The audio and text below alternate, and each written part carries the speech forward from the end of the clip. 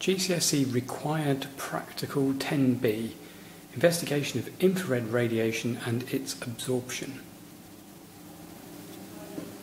I'm going to fill up both of these metal cylinders with the same quantity of cold water.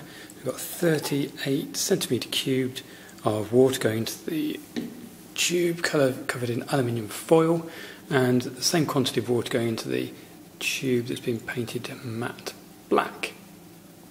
There we go, and we're going to put a thermometer into both of those tubes, like so.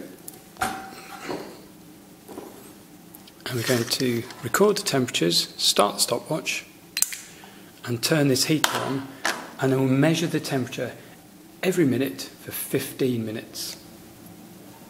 And here are the final results, showing that the black can had increased in temperature all the way up to 51.5 degrees, and the silvered can had only increased to 30.2 degrees C.